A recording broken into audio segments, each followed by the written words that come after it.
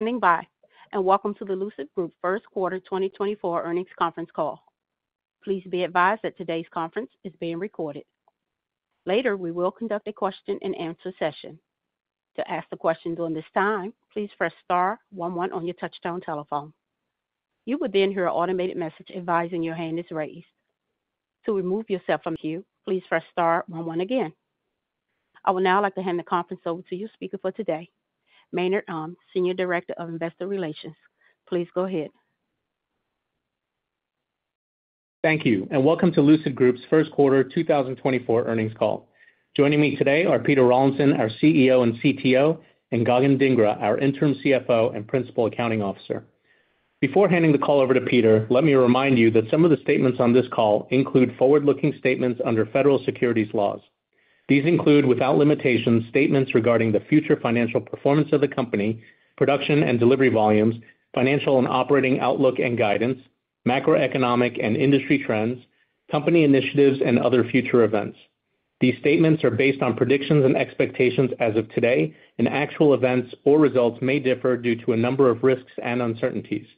We refer you to the cautionary language and the risk factors in our most recent filings with the SEC and the forward-looking statements on page 2 of our investor deck, available on the Investor Relations section of our website at ir.lucidmotors.com. In addition, management will make reference to non-GAAP financial measures during this call. A discussion of why we use non-GAAP financial measures and information regarding reconciliation of our GAAP versus non-GAAP results is available in our earnings press release issued earlier this afternoon, as well as in our investor deck. With that, I'd like to turn the call over to Lucid's CEO and CTO, Peter Rawlinson. Peter, please go ahead. Thank you, Maynard, and thank you everyone for joining us on our first quarter 2024 earnings call. In my prepared remarks today, I'll discuss our partners at the PIF, our better-than-expected production and delivery figures, our cost advantage, and our overall momentum, all of which makes me more optimistic than I've ever been about our future. Now, I believe there are two key factors that really set Lucid apart: our superior in-house technology and our partnership with the PIF, who have been steadfast investors and partners. In Q1, we raised $1 billion in capital through a private placement of convertible preferred stock to an affiliate of the PIF. We're a strategic partner in the country's plan to achieve its Saudi Vision 2030 goals. I'm very grateful for the PIF's continued confidence and their steadfast support. Now, turning to production and deliveries. In Q1, we produced 1,728 Lucid Airs, and we delivered 1,967, both slightly above our expectations. In fact, it was our best quarter to date for deliveries, up 39.9% year-over-year. Our lower production than deliveries is an active decision to be cost-conscious and is not a reflection of production bottlenecks. For 2024, we expect to produce approximately 9,000 vehicles, which is consistent with our guidance last quarter. Let me now provide you with an update on where I believe Lucid stands today. We've made solid progress on both brand awareness and pricing, with our general brand awareness raising in the first quarter despite reducing media spend from the fourth quarter. Now, Lucid Air is increasingly recognized as a superior vehicle in nearly every aspect that customers value. For the third consecutive year, Lucid Air was named the best luxury electric car by US and World Report on its 2024 Best Hybrid and Electric Car Awards. Lucid Air is the only EV to win this category award 3 years in a row, another achievement that sets us apart. Lucid Air solves buyers' key concerns. It has price parity with gas car equivalents. It's the longest range and fastest charging production car in the US market. It's engaging to drive with remarkable performance, and it enjoys a lower total running costs due to its efficiency. Now, consumers are savvy, and they recognize the deficiency of other EVs in the market, particularly the limited range of most EVs. To ease fears of range anxiety, other automakers must produce and install bigger batteries, which results in higher cost to charge the vehicle and longer relative charge times versus Lucid Air. Remember, Lucid Air is the most efficient vehicle in its class, as measured in miles per kilowatt hour, while leading the industry for range and charging speed and having a lower total cost to charge. I've seen commentary about our losses per vehicle, but such speculations reflect a lack of knowledge about our costs and our scale-up intentions. Inside the ostensibly high cost of goods line item is the cost of the factories and equipment needed to make the vehicles and scale our business. If we envisaged the company would only make a small number of vehicles, we would have purchased less equipment and built a smaller factory. But we have a more ambitious goal to provide affordable, long-range EVs for mainstream mass-market consumers. And as we scale, the leverage in our model should become obvious. And we're embarking on a transformational phase, the expansion of our vehicle lineup. Lucid Air Pure is already here with a starting price from $69,900. And the Gravity SUV program is scheduled for start of production late this year. Our SUV's total addressable market is 6 times larger than the market we could access in 2023. And the excitement is palpable. In a third-party survey, already 2/3 of EV SUV purchase intenders would consider Lucid. And this is worth emphasizing. 2 in every 3 people intending to purchase an electric SUV knows and would consider Lucid. Amongst all SUV purchase intenders, EVs and gas SUVs, more than 50% would consider Lucid. Now, this is a staggering figure for any brand, let alone a new one, and thus reflects the significant opportunity ahead. We are continuing to invest in our future with further vertical integration, stamping, body in whites for the Gravity SUV program, paint shop expansion, and powertrain at AMP-1, an important part of our longer-term cost and quality strategy. We've applied all of our learnings from Air and incorporated them into our SUV program.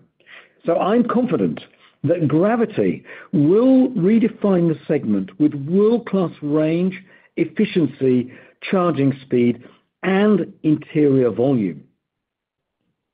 Later this year, we plan to host analysts and institutional investors at our AMP-1 facility in Arizona to show you our state-of-the-art factory manned by our incredible employees and the machines that build the machines. We'll also have vehicles on the road later this year for you to test drive. And following the Gravity SUV program, we see another step change in total addressable market expansion with our mid-size vehicle, which is scheduled for start of production in late 2026.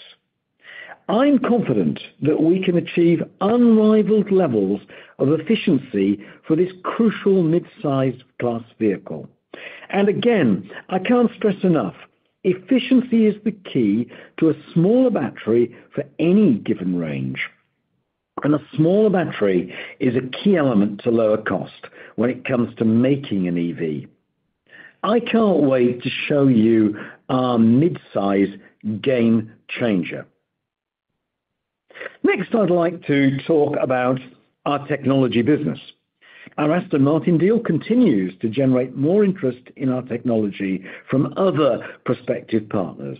And additionally, we are the sole supplier of the front drive unit to a leading electric racing series.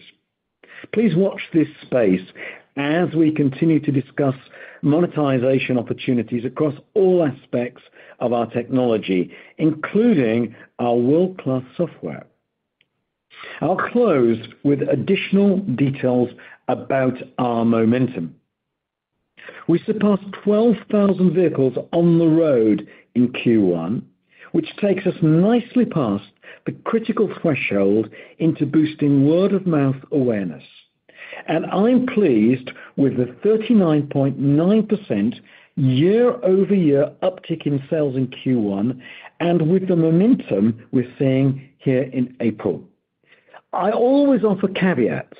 We expect typical seasonal slowing in Saudi Arabia in Q2, and we expect typical seasonal slowing globally in Q3 as consumers go on vacation. Despite this, for the first time, I feel we're on the cusp of escape velocity. We have sales momentum, a compounding efficiency advantage, unprecedented interest from consumers and corporate partners, more than $5 billion in total liquidity, and gravity, which I believe is on track to become the world's best SUV. Therefore, I've never been more confident in our future. So, before turning the call over to Gagan, I would like to take a moment to acknowledge our recently announced management change. Derek Carty will now lead Digital's organization as interim head, taking over from Mike Bell, who will be leaving to pursue other opportunities. I'd like to thank Mike for all of his contributions. Mike joined Lucid in early 2021 and was instrumental in building a truly unparalleled software organization. Mike will be staying on for a period of time in an advisory capacity, and I have full confidence in Derek and the digital organization as we enter into our next transformational phase of the company. So I'll end with a big thank you to all of our suppliers, our partners, and our shareholders. And most of all, thank you to all Lucid employees for your commitment, your dedication, and sheer hard work. So, with that, I'd like to turn it over to Gagan Dhingra to provide an update on our financials. Gagan. Thank you, Peter, and thank you to those who are taking the time to join us today. Before I get to my prepared remarks, I would also like to start by thanking the entire Lucid team. I am continually amazed by and thankful for everyone's dedication and perseverance. Turning to our 2024 first quarter financial results. During the first quarter, we produced 1,728 vehicles, and we reiterate our guidance to produce approximately 9,000 vehicles this year. We delivered 1,967 vehicles in Q1, up nearly 40% year over year and up 13% sequentially. In Saudi Arabia, we resolved some of the logistical go-to-market challenges we had in Q4, and we were able to ramp up deliveries in Q1. We are also pleased with North American volumes, which we think is benefiting from growing brand awareness, an increasing number of vehicles on the road, and improving affordability. We are encouraged by what we are seeing. Turning to the P&L. For Q1, revenue was $172.7 million, up 9.9% sequentially. driven primarily by higher deliveries. Average selling prices were down sequentially due to mix as well as the pricing adjustments, which affected a part of the quarter. Cost of revenue in Q1 was $404.8 million. Despite lower average selling price, our gross margin improved on a quarter-over-quarter basis due to both cost optimization initiatives, including reduction in bill of material and logistics cost, and lower impairment charges in Q1 related to LCNRV. The LCNRV amount was approximately $137.8 million, a 20.8% reduction from Q4. Fixed cost related to the depreciation of our factories and equipment remains a large part of the cost of revenue, and as we ramp up production and deliveries, we expect the overhead per vehicle to significantly improve. There are many controllable and uncontrollable variables that can affect gross margin, and as a result, we don't typically provide specific gross margin guidance. However, I wanted to provide some directional color to aid in your modeling. Looking forward to the second quarter of 2024, we anticipate gross margin to remain flat despite a full quarter price adjustment in Q2 instead of half-quarter impact in Q1. This improvement is mainly due to further cost optimization initiatives. As we move into the back half of the year, we expect to build inventory of components for the Gravity SUV program, resulting in an increase in LCNRV impairments from an accounting standpoint. This, in addition to higher depreciation due to further phase 2 activation, is expected to adversely affect gross margin. I mentioned this in my prepared remarks last quarter as well. We have identified additional opportunities in cost of goods sold and will continue to focus on implementation and further areas for cost out. Longer term, our technology will be a key driver of our gross margin. With scale, I believe you will see strong gross margins with efficiency the key enabler. Now moving to operating expenses. R&D expense in Q1 totaled approximately $284.6 million, up 17.1% sequentially. We expect R&D to increase further as we ramp up the new vehicle programs. I think it's widely accepted that Lucid has the best EV technology in the world. SG&A expense in Q1 was approximately $213.2 million, down 11.5% from Q4. The sequential decrease was primarily due to lower sales and marketing spend due to seasonality and lower professional services and other general expenses due to continued cost optimization initiatives. Although we have identified additional cost reduction opportunities to execute this year, we expect SG&A to increase primarily due to continued investments in strategic growth initiatives. We ended the first quarter with 50 studio and service centers, excluding our temporary and satellite service centers, up from 45 in Q4. On the service side, we ended Q1 with 54 mobile vans in the fleet and 93 nationwide approved body shops.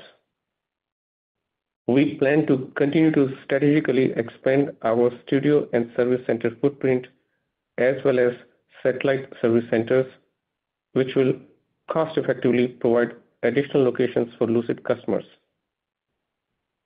In 2024, we see a pathway to operating leverage. The key will be driving volumes and scale. Our stock-based compensation in the quarter was $63.7 million. Total other income was $49.2 million, down from $83.1 million in Q4. The decrease was primarily attributable to a non-cash loss of $19.9 million related to the change in fair value of our equity securities of Aston Martin shares, which we received in Q4 as a part of our strategic technology arrangement. In Q1, we achieved an adjusted EBITDA loss of $598.4 million, a slight improvement from $604.6 million in Q4. Moving to the balance sheet. In Q1, we raised $1 billion through a private placement of convertible preferred stock to an affiliate of the PIF. I would like to echo Peter and thank the PIF for the partnership and the commitment to Lucid and our mission. PIF's partnership and support separates us from others in the industry. We ended the quarter with approximately $4.6 billion in cash, cash equivalents, and investments, with total liquidity of approximately $5.03 billion. Note, this excludes the $60.8 million in value of the Aston Martin shares as of March 31. We have been able to consistently sustain a strong balance sheet over time, and as we have done for the last several years, we will continue to be opportunistic in exploring financing. Turning to inventory. Total inventory decreased 18.8% sequentially, primarily due to further raw material drawdown and lower purchases as we optimize our existing inventory. This is consistent with what I outlined last quarter, where we continue to see a pathway to a significant reduction in raw material on hand. Capital expenditures in Q1 was $198.2 million, down from $272.6 million in Q4. Moving to the outlook for 2024. We forecast production of approximately 9,000 vehicles in 2024, and we will continue to prudently manage and adjust our production to meet our sales and delivery needs. As Peter mentioned, we are pleased with the demand we are seeing, but I would also remind you that we typically see some seasonality in Saudi Arabia toward the end of the second quarter. With regard to our liquidity position, we ended the quarter with total liquidity of approximately $5.03 billion. We expect this will give us runway through the start of production of the Gravity SUV program and into the second quarter of 2025. Moving to CapEx. We will continue to focus on our future growth initiatives, and we expect capital expenditures for 2024 to be approximately $1.5 billion. This reflects certain deferrals in our capital outlay from last year, the AMP-2 expansion for completely built-up unit, the completion of the AMP-1 Phase 2 expansion for stamping, paint shop, powertrain on-premise, and body-in-white for the Gravity SUV program.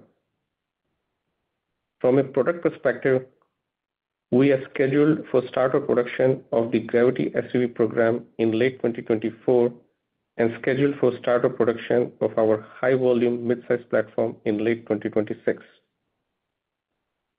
Our performance this quarter continues to demonstrate the positive momentum. The expansion of our total addressable market, the pure upcoming Gravity SUV and midsize programs, provides further opportunities, and I feel very good about our cost optimization strategies and see many opportunities ahead. With that, let me turn it back to Maynard to get to your questions. Thanks, Gagan. We'll now start the Q&A portion of the call. Before we take questions from those on the phone, I want to pose some questions that our retail investors sent in through the Say Technology platform. Our first question is from Anaf. Can you elaborate on Lucid's pathway to profitability? What are the key milestones and challenges the company anticipates facing in reducing production costs and achieving positive gross margins? Thank you, Anaf. It's all about scale. The more we can scale, the more cars we make, the more volume we can spread the fixed costs. That's the cost of our investment, our incredible factory and facility, our long-term investments across the sale of each car. So how do we do that? We need to continue growth of Lucid Air sales right now. And right now we're trending up 40% from Q1 this year relative to last year. Now, in a similar period, we see the sales of Tesla Model S down very, very considerably. We're outselling key competitors like Porsche Taycan. It's about scale. And the next thing on that scale path is to get Gravity into production. That will have a multiplier effect upon the market size. And Gravity is scheduled for start of production late this year. And then beyond that, we need to get a mid-size vehicle, a volume vehicle, priced at around, we believe, about $48,000. Get that into production, and it is on schedule for production for late 26. And I've got to tell you just how much our current finances are truly dominated by the major investments that Lucid's made for its future. You know, things like the expansion of our Arizona factory. We've got nearly 4 million square feet in there. General assembly is ready. We're putting the robots in now for building the body structure for the Gravity. We've invested in a huge stamping line. We're integrating logistics. We're bringing a powertrain facility right under that one roof. And that's exactly where we're going to make the units that we supply to Aston Martin, all under one roof. And I think there's some photographs in the presentation, Maynard, and videos on our social media pages. And then the other thing is that, you know, the real big advantage that Lucid's got over everyone else is efficiency. And I don't say that as an engineer, I say that as a businessman. That efficiency means we can make cars with smaller batteries, with less batteries than anyone else. That means because the battery is the most costly part of an EV, we'll be able to make cars more cost effectively and therefore with more profit margin than anyone else, which leads perfectly to your role, Gagan. Yeah, thank you, Peter. And two things more, scale and continuous cost optimization initiatives. With scale, we'll be able to significantly bring down, number one, the fixed cost per vehicle, including depreciation of the investment we made in the factory, which is a big part of our cost of goods sold. Number two, labor and overhead, as you get more efficient when you work at the optimal capacity. Number three, also the BOM cost, as volume provides a significant cost leverage. Now let me add to the cost optimization initiatives that we've been working very aggressively, and I'm personally leading this on a daily basis with big support from Peter. As I said in the prepared remarks, we were able to reduce the bill of materials, which is the cost of the parts that go into a car, and also logistics costs significantly this quarter. We have also identified additional opportunities to execute throughout the year. Thank you. Thanks. Our next question from the platform is Jason. The stock price keeps dropping. What measures will you be employing to bring the price up considerably? It seems product output is extremely low. Oh, thanks, Jason. Now, look, our share price, it's all about volume. So forgive me, because the share price and the path to profitability are interwoven.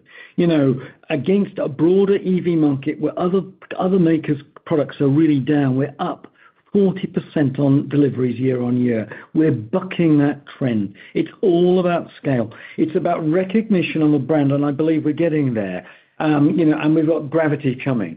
Just to put this in perspective, in Q1, for the first time ever, Lucid outsold Porsche Taycan. We've outsold the Mercedes-Benz EQE for the third consecutive quarter. We've outsold the Mercedes-Benz EQS as well for third consecutive quarter. We've outsold the new BMW i7, and we've outsold the Audi e-tron GT for the fifth consecutive quarter. And I want to also explain another matter here. We're not manufacturing constrained. This isn't a ramp-up situation. We can make them.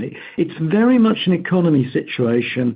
It's about growing awareness of just how awesome the product is, and the sales will follow. And that's the trajectory we're on. It's all about these sales and volumes. And I also want to just put, as a final point, I would like to put, Lucid's stock price in context for this year. Just for context, Tesla's down about 25.6%. Rivian's down about 56%. We're down 27%. So really, there is a trend here in this sector. But clearly, we've got a path to get out of it. Gagan, do you want to add some color? Yeah, thank you, Peter. And again, we are also very focused on execution and optimization of cost. We have the most efficient vehicle, but it's not just about the sustainability story.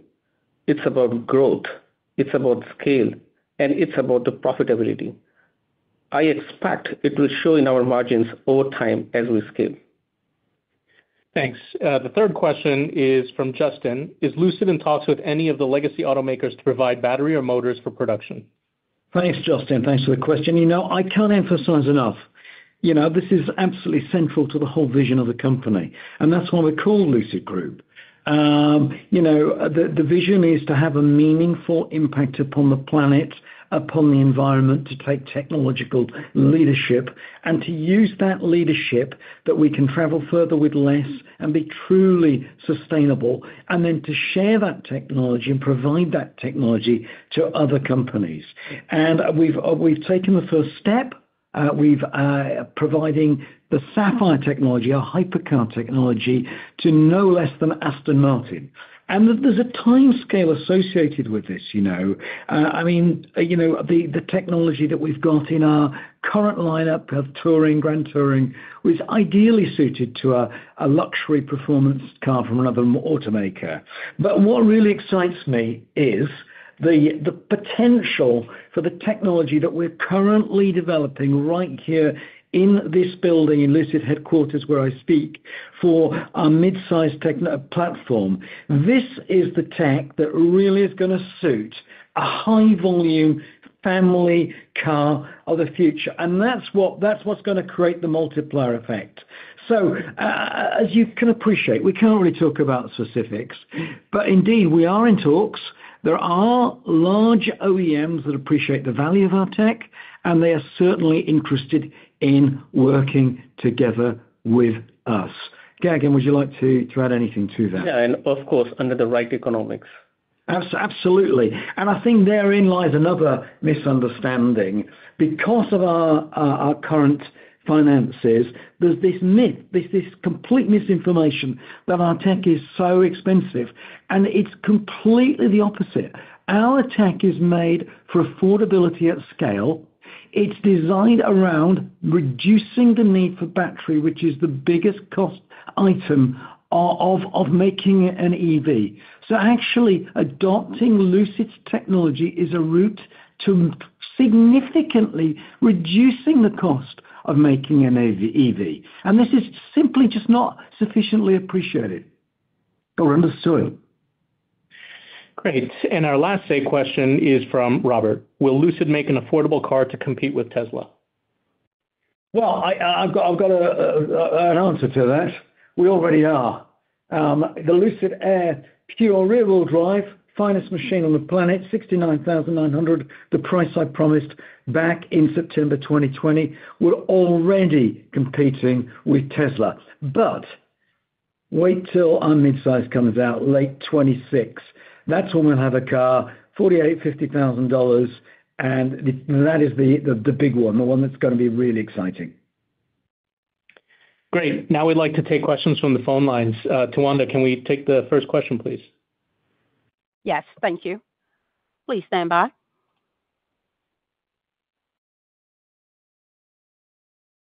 Our first question comes from the line of Adam Jonas. Your line is open. Hey, everybody. Hi, Peter. You said in your prepared remarks and in the statements that you published that sales momentum is building.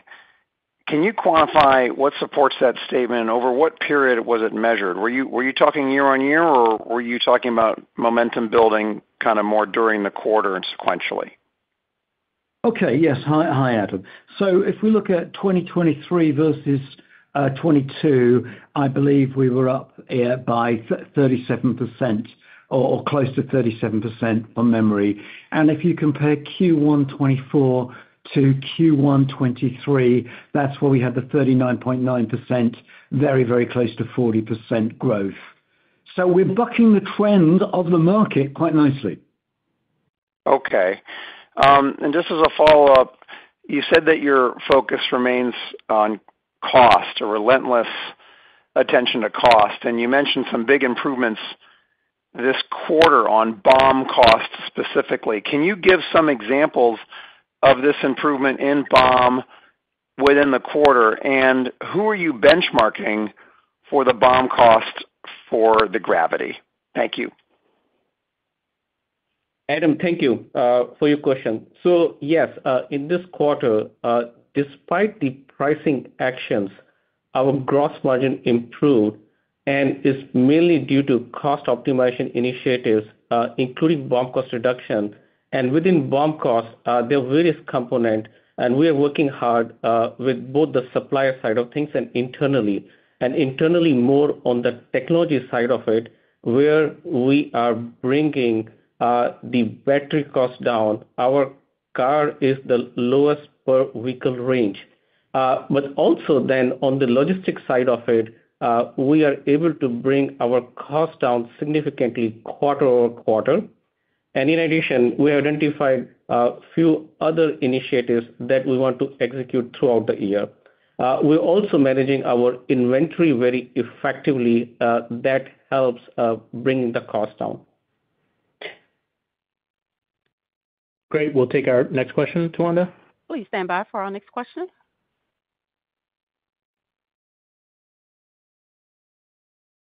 Our next question comes from the line of John Murphy with Bank of America. Your line is open. Good evening, everybody. Peter, I don't necessarily mean to conflate, the company necessarily with Tesla for many reasons. But I mean, as we look at the S and X, the company was struggling, and it wasn't until the 3 and the Y launch that there was kind of an escape velocity on self-funding. And it seems like, we're looking at sort of somewhat of a parallel here. And I don't mean to make the explicit direct comparison, but it does seem like the space or the smaller vehicle launching in late 26 will be sort of where you potentially reach that escape velocity similar to when they hit the 3 and the Y. So I was wondering if you would maybe kind of concur with that to some degree, right? I hope you don't take offense to that, but to some degree. And then also, as we think about that, we're seeing sort of these dribs and drabs, and I wouldn't say, $1 billion is a drib and a drab. It's a lot of money. But, sort of this question from investors, will you be able to get the funding sort of guaranteed to get to the launch of that escape velocity, or maybe it's the space, in 2026? So, I mean, one, do you kind of agree with some of that logic that's when you reach escape velocity, and will you have the funding to get there? Thank you, John. An interesting parallel and a very thoughtful question from you, as always. I mean, look, the vision is to get to very significant volume, and clearly that comes in 2 steps. Well, there's 3 steps. First of all, scale Air more with brand awareness.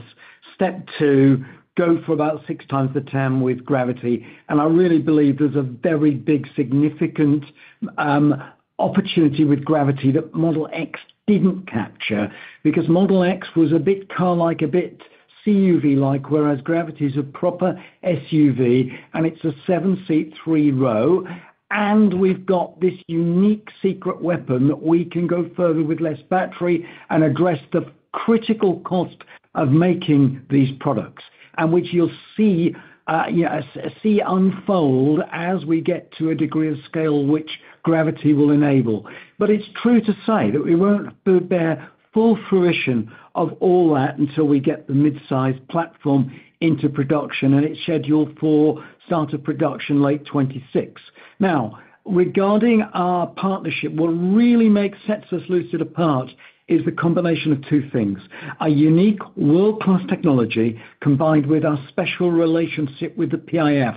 And that relationship with the PIF transcends a merely financial one, because they are invested in us as a cornerstone of transitioning the economy of Saudi Arabia to a sustainability model with their audacious Vision 2030.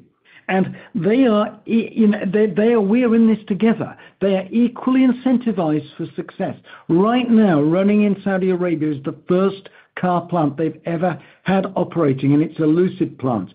Right now, we're laying the foundations, literally pouring the concrete for our complete business unit, our CBU factory, which is scheduled to sync with the arrival of the mid-size there in Saudi Arabia. They are incentivized for our success. We are mutually incentivized for success. Nothing less than success is acceptable here.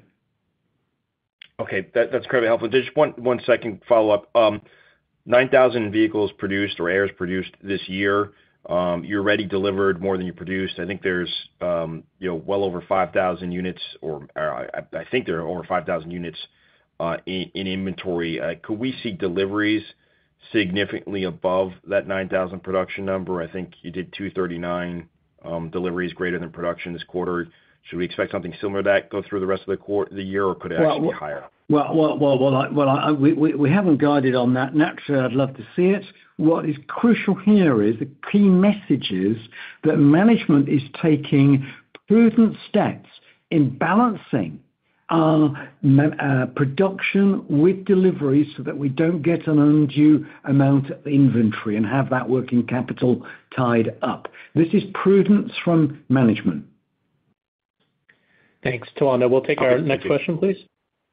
Our next question comes from the line of Itay Michaeli with Citi. Your line is open. Great, thanks. Hi, everyone.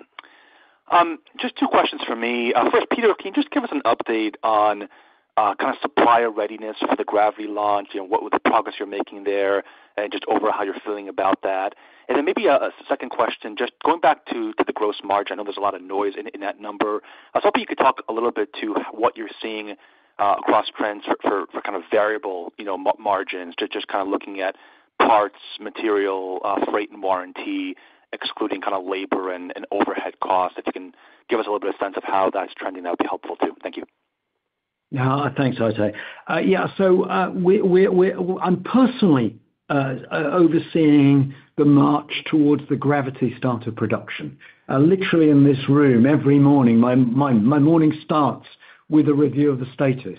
And in order to ready the program, we need to sync three activity streams: the readiness of the Gravity product, the readiness of the factory, our Arizona factory, and the build-out of that, and the installation of all the equipment.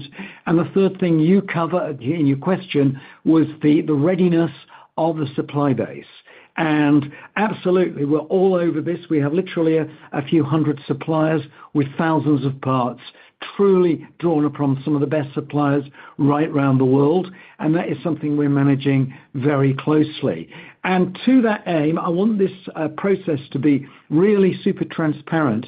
So I personally commissioned the team to make a series of videos which will tell the tale for everybody who's following the company, the path to Gravity, the road to Gravity. The series is, we launched that just last week, and that's going to trace those three connecting pillars: the product, the factory readiness, and supply chain readiness. But we've got a major advantage this time with this product, Itay, because we're not trying to do it coming out of a pandemic. So there should be a lot more opportunity for us to do SQA, which is supplier quality awareness and audit. And we have our supplier quality engineering teams visiting those suppliers and checking and verifying and validating the readiness for starter production late this year. Now, regarding margins, I would like to defer the question to Gagan, please. Yeah, thanks, Peter. So, Itay, on the gross margin, we have been working very hard with both the supplier side of things and then taking cost out of the business. And, looking at the BOM cost first, it's a significant effort. We are continuously bringing thousands of dollars out from the cost. But one thing this quarter specifically, I want to call about technology. Our car also has a lowest cost of ownership. And if you look at in the investor deck, we added slides 7 and slide 8 explaining how our car has the lowest cost. And it will be good for you to look at that. And then in parallel, the cost optimization team, this team is challenging each and every one, and also for every dollar value. And I'm personally leading this initiative with support from Peter. But what does that mean to us? We're able to significantly bring the logistic costs down. We're looking more and more opportunities. Now, it's a matter of scale because we today are spending significant amount of money on the fixed cost. Even on the variable cost, we identify more opportunities, and it will help us because look at from suppliers' perspective also, they also allocate their fixed overhead to the volume they deliver. But we have a part to go there. And with Gravity coming late 2024, we're getting close and close to our capacity, and that will give us enough operating leverage. Thanks, Tawanda. Can we move to our next question? Thank you. Our next question comes from the line of Andrea Shepherd with Cantor Fitzgerald. The line is open. Hey, everyone. Good afternoon. Congratulations on the quarter, and thanks for taking our question. Peter, I wanted to follow up on maybe deliveries to Saudi Arabia, trying to get a sense if it's possible to maybe quantify it a little bit as to how that agreement will develop, later this year, next year, and onwards. I think in the past you had mentioned that, and please correct me if I'm wrong, but that a lot of these deliveries would include the Gravity and the midsize high-volume model, which have yet to reach their SOP. So just wondering, are we able to quantify what these deliveries to Saudi Arabia will be this year, next year, as you work your way up to the Gravity and to Yeah, we're not planning to guide on the split in the future, but our deliveries in Q1 exceeded 500 units. I mean, I'm very confident that we've got equal demand for our products in Saudi, particularly for the SUV. That's going to be quite an interesting market. But again, I'm not in a position to guide right now on these. And we haven't decided yet whether we'd guide on that specific split either, Andrew. Okay, got it. That's helpful. But so over 500 deliveries in Q1 were to Saudi Arabia this past quarter purchase. So that's helpful. Okay. And then just a question on liquidity. You touched on the updated liquidity. Obviously, the $1 billion recent capital raise fortifies the balance sheet. In your presentation, you mentioned that liquidity on hand is sufficient to fund the business. I believe it's until second quarter of next year. So I guess my question is, as you're thinking for your next capital raise, do you, to the extent of the ability you can answer, do you foresee that coming from the PIF, or perhaps would that be from external capital? I guess what I'm asking is, with $6.4 billion in funding from the PIF so far year to date, do you foresee a situation where the next raise may also be with them or elsewhere? Thank you. Well, look, we're a technology company. We're on a growth trajectory, and it's a capital-intensive endeavor. We know that. And so all I can say is that we will take an entrepreneurial, opportunistic view of raising capital when the business requires it. We are very, very aware and appreciative of the very special relationship and the steadfast support that the Public Investment Fund has shown us and gone every single round supporting us to date. And I think that puts us in a very strong position. It takes us past the start of production of Gravity and well into next year. And I think that's an enviable position. It puts us in a very strong position financially. Thanks, Tawanda. Can we move to the next question, please? Our next question comes from the line of Tobias Beth with Redburn Atlantic. Your line is open. Hi, good evening, and thanks for your time. I have two questions for Gagan, please, and I'll ask them separately. Through 2024, the expectation is that production processes will become more vertically integrated as you continue to build out the phase 2 expansion of AMP1. Can you confirm whether this will increase losses in the near term while volumes are subscale? Yeah. So as I said in the prepared remarks, we typically don't guide gross margin because of certain controllable and non-controllable factors. However, I can provide some directional color.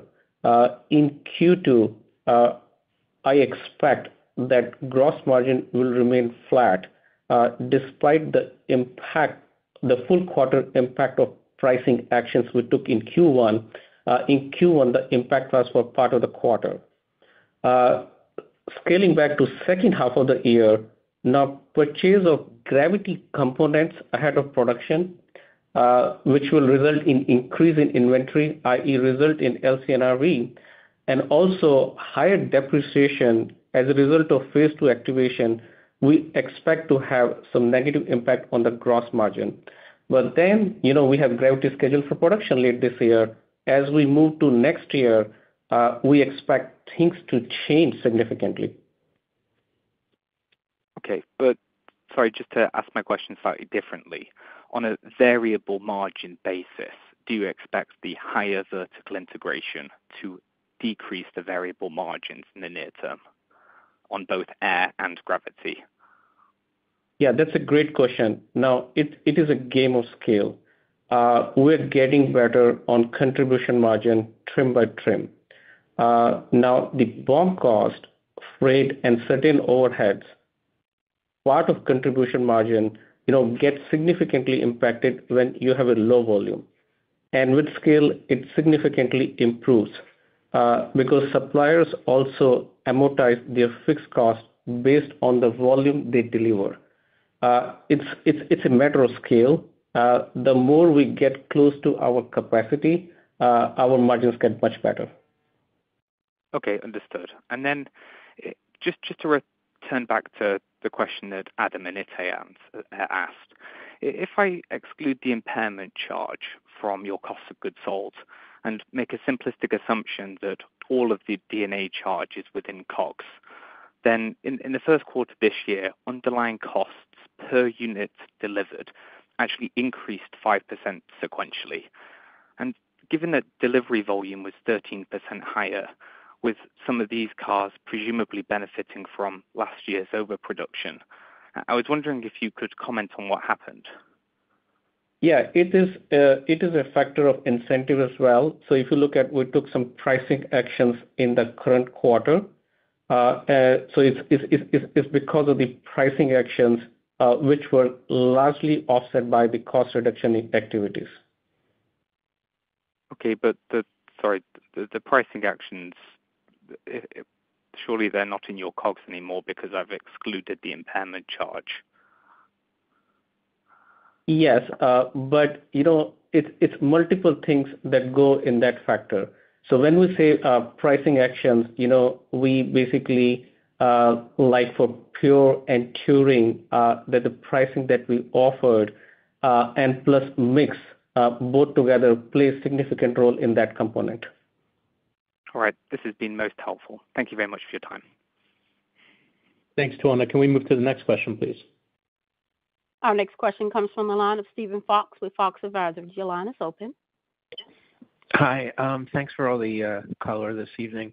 I just had a question on the push to have more third-party related sales of hardware and software. I guess I was wondering if you would say over the last few quarters whether there's been an increasing number of bottlenecks in getting to the finish line on some of these deals. I'm curious just because it seems like you've proven out some cost advantages that you can provide as a from a third-party standpoint, and the pressures on OEMs to get their BOM costs down have only increased in the last, year to date. Any color on that and your progress going forward would be helpful. Thanks. That's an interesting point, Steve. I would say this, that there's a time scale, there's a cadence, there's a chronology associated with any such arrangement with a traditional OE. There's a natural cadence to the pace they work and operate, and also there's this sort of impending regulatory overhang in terms of the drivers for their transition to sustainable mobility model. So all I can say is just watch this space. We need patience when we're talking to large automakers. Okay. Thank you very much. Please stand by for our next question. Our next question comes from the line of James Picariello with BNP Paribas. Your line is open. Hey, everyone. This is Jake on for James. So if I just look at your liquidity and the implied cash burn with the $5 billion lasting into the second quarter of 2025, it looks like the implied cash burn has stepped up from roughly $900 million in your previous commentary to over $1 billion now. So how should everyone think about cash burn really through next year once you get through the launch of the Gravity? Yeah. So if you look at, there are multiple things go in the cash burn. One is the capital investment that we're making. As we are guided, we expect to spend around $1.5 billion in our investments, which is expansion in Arizona, taking from 30,000 installed capacity to 90,000 because of paint shop stamping, body in white coming later this year. And then M2, which is in Saudi Arabia, where we are making significant investment building our CBU facility. So that capital expenditure play a significant role there. And also in the next year, we have significant amount of capital expenditure that will continue. Got it. It's very helpful. And then just following up on John's question about the mid-size, more mass market model, have you guys thought about providing some more just detail on it, maybe some teaser pictures a little earlier to try to drum up some more interest from a broader consumer base and even potentially opening the door to reservations to just generate some more liquidity? Thank you. Well, that's an interesting point. I actually think that the consumer has been ill-served by some players in this space by taking reservations way ahead of time in a very artificial manner. What we believe is a much greater degree of transparency and really getting closer to that product being an absolute reality. Remember that any such reservations and money taken is a false form of liquidity because it's something we would have to put in escrow anyway. It's not true liquidity. And we believe in absolute transparency and showing the product with a realistic specification. As we're doing, say, with Gravity, we've not taken reservations deliberately until we get closer to the start of production. This is a philosophy that we've adopted, and we will let you know that time in the future when we open a waiting list for Gravity. And we're not even close to, I don't think it's right to be opening up reservations on a product that is over 2 years out. I just don't think it. I think it all serves the consumer, and it's something that I think there's a transparency that's lacking from that. Thank you. Our next question comes from the line of Stephen Gengaro with Stifel. Your line is open. Thanks for taking my question. Just going back to a question about the cash burn. Can you give us any sense as we think getting to the mid-size launch, sort of the cadence of CapEx necessary in 25, 26 timeframe? Well, I mean, it's interesting. We haven't guided on that. But I mean, we are in a very good position, which will see us beyond Gravity starter production.